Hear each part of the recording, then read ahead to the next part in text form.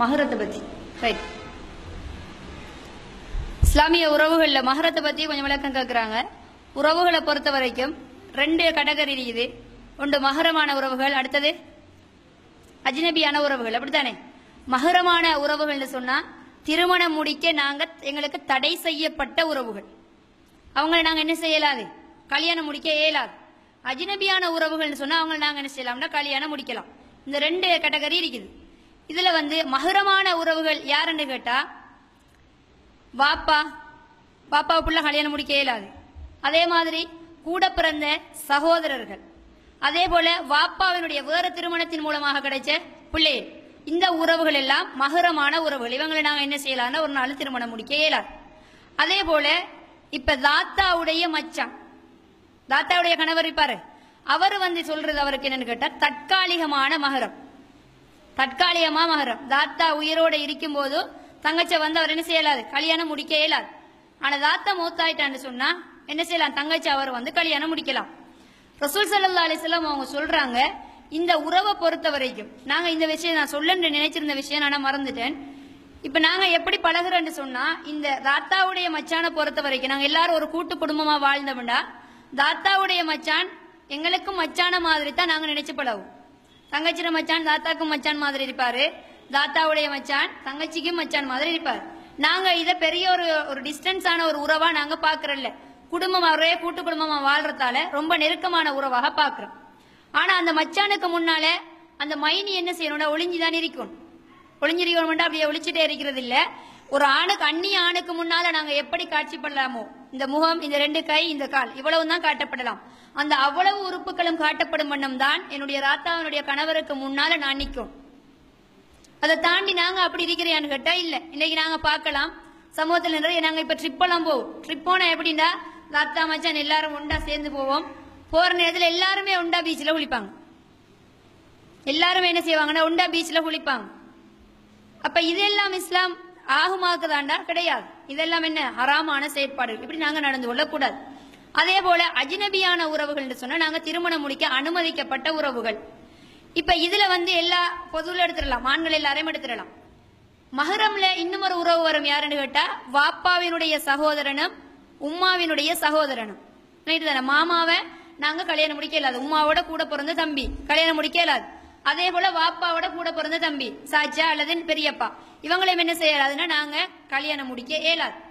ஆனா இவங்களுக்கு பிறந்த பிள்ளைகள் இருக்குதே, இந்த பிள்ளைகள் என்ன செய்யலாம்னா கல்யாணம் முடிக்கலாம். சாச்சாவுடைய மகனை அல்லது மாமாவுடைய மகனை அல்லது சாட்சியுடைய மகன் என்ன செய்யலாம்? திருமணம் முடிக்கலாம். இந்த உறவுகள் அஜ்னபியான உறவுகள். நாங்க எப்படி பழகுறோம்னு சொன்னா, சாச்சட மகனை நாங்க என்ன முறை சொல்லுவோம்? நானான்னு சொல்லுவோம். சாச்சட மகனை நானான்னு சொல்லுவோம். பெரியப்பட மகனை நானான்னு சொல்லுவோம். சாச்சிட மகனையும் நானான்னு சொல்லுவோம். ஆனா மாமாட மாமிட பிள்ளைகள் என்னன்னு சொல்லுவோம்? மச்சான்னு சொல்லுவோம். இந்த மச்சான் எந்த முறையில் இருக்கிறாரோ அதே முறைதான் இந்த சாச்சாட சாச்சிட பெரியப்பாட பெரியம்மாட பிள்ளை. பிள்ளைகிட்ட சொன்னது நாங்க முறைக்குத்தான் நானான்னு சொல்றோம். ஆனா உண்மையிலே அவங்க நானா இல்ல, உண்மைக்குமே மச்சான் தான். சரிதானே? நாங்க அந்த உறவு முறைய மாத்தினதுனால அந்த உறவை நாங்க சொல்ற முறையும் வேறுபடுது. சாச்சாட சாச்சிட பிள்ளைகளா இருந்தா அவங்கள நானான்னு சொல்றோம், மாமாட மாமிட பிள்ளைகளா இருந்தா மச்சான்னு சொல்றோம். ஆனா 2 பேருமே மச்சான் தான். இஸ்லாத்தினுடைய பார்வையில மச்சான். விளங்கிட்டா? விளக்கம் இல்லாட்டி நீங்க கேட்கலாம். இப்ப வாப்பாவுடைய சகோதரனுடைய மகன் என்ன செய்யலாம்னா நான் கல்யாணம் முடிக்கலாம். விளங்குதா? இப்ப வாப்பாவினுடைய சகோதரன், வாப்பாண்ட எங்கட வாப்பாட ரத்த உறவு. இது இந்த ரத்த உறவு, வாப்பாட தம்பி ரத்த உறவு. அவருடைய மகனை நாங்க என்ன செய்யலாம்? கல்யாணம் முடிக்கலாம். நாங்க முறைக்குத்தான் நானான்னு சொல்றோம். ஆனாலும் அந்த உறவு மச்சானாக பார்க்கப்பட வேண்டிய உறவு. நாங்க அதே நேரம் எங்கட பெரும்பாலும் நாங்க செய்யக்கூடிய ஒரு செயற்பாடு என்னண்டா, எங்கட தாத்தா சாச்சா மாற பிள்ளைகள் அல்லது எங்கட தங்கச்சிர மகனோட எங்கட பிள்ளைய கிளாஸுக்கு அனுப்பிடுவோம். சரிதானே? இப்ப நான் என்ன செய்யறேன்? எந்த பிள்ளைய என் தாத்தாட மகனோட கிளாஸுக்கு அனுப்புவேன். இது இஸ்லாத்துல ஆகுமான்னு கேட்டா என்னது? ஆகாது. நாங்க முறை எப்படி நானான்னு சொல்றோம். ஆனா அது உண்மையான உறவு நானா அல்ல, அது மச்சான். அப்ப அவங்க 2 பேருமே அந்நியமான உறவு தான். 2 பேருமே அஜ்னபியான உறவுகள். அப்ப நாங்க நேரடி நாங்க பழகுற மாதிரி நானான்னு சொல்லி தோளுக்கு மேல கை போட்டு பேச இயலாது, தொட்டு பேச இயலாது, அவரோட பைக்ல தனிய போவே இயலாது. நாங்க முறைக்கு நானாவாக சொல்லி கொண்டாலும் அந்த உறவு உண்மையாகவே மச்சானாக பார்க்கப்பட வேண்டிய உறவு. விளங்கிட்டா? ரைட். வளர்ப்புக்குள்ள பிள்ளைகளை பொறுத்த வரைக்கும் நாங்க பாலூட்டி வளர்ப்பமாக இருந்தால், இந்த குழந்தைக்கு நாங்க பாலூட்டி வளர்ப்பமாக இருந்தால் அந்த பிள்ளை என்ன செய்யணும், கல்யாணம் முடிக்க அனுமதிக்கப்படாத ஒரு உறவாக மாறிடும். ஆனா அப்படி இல்லாம நாங்க வளர்த்தோம்னு சொன்னால் இஸ்லாம் சொல்லக்கூடிய கட்டளை என்னன்னு கேட்டா, அந்த குழந்தையினுடைய பெற்றோர்களாக உண்மையா என்ன செய்யலாது, நாங்க மாற இயலாது. அந்த குழந்தையினுடைய பெற்றோர்களாக நாங்க மாற முடியாது, அது வளர்ப்பு பெற்றோர்கள் தான்.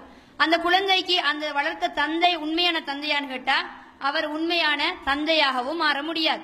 சரிதானே? அவங்க பேரளவுல தான் உமாப்பான்னு சொல்லிக் கொள்ளலாம். ஆனா உண்மையாகவே அந்த குழந்தையினுடைய தந்தையாக அவர் மாற முடியாது. பாலூட்டி வளர்க்கலன்னு சொன்னா அந்த குழந்தையினுடைய தாயாகவும் அவர் மாற முடியாது. எப்படி இருந்தாலும் அந்த உறவு ஒரு அந்நியமான உறவாகத்தான் இஸ்லாத்துடைய பார்வையில பார்க்கப்படும். இப்ப அவங்களுக்கு அதுக்கு பிறகு வேற யாராவது பிள்ளைகள் பிறந்துச்சுன்னு சொன்னா, இப்ப ஒரு ஆம்பளை பிள்ளையை நான் எடுத்து வளர்த்துறேன், அதுக்கு பிறகு எனக்கு ஒரு பொம்பளை பிள்ளை பிறகுதுன்னு சொன்னா இந்த 2 பிள்ளைகளும் என்ன அஜ்னபியான உறவுகளாகத்தான் மாறுவாங்க. விளங்குதா? அதான் சொல்ல, வாப்பாட தம்பி உங்களுக்கு யாரு, சாச்சா.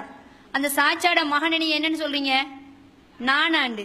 ஆனா அவர் நானா இல்ல, அந்த சாச்சா இருக்கிறார் தானே. இப்ப ஒரு ஒயிட் போர்ட் இருந்தா எழுதி விளங்க லேசாயும். அந்த சாச்சா உங்களுக்கு பொம்பளையா இருந்திருந்தா, உங்களோட வாப்பாட தங்கச்சியா இருந்திருந்தா யாரு, மாமி. விளங்கிடுச்சா? மாமி. நம்ம சொல்லுவாங்க என்னது, சாட்சிக்கு மீச வச்சா என்னவா, மாமா. இல்லைங்கடா? அந்த சாட்சி ஆம்பளையா இருந்திருந்தா மாமா, அந்த மாமாட மகன் மச்சான். அப்ப அந்த சாட்சியுடைய அல்லது சாட்சியாவுடைய மகனும் மச்சான் தான். விளங்கிட்டா?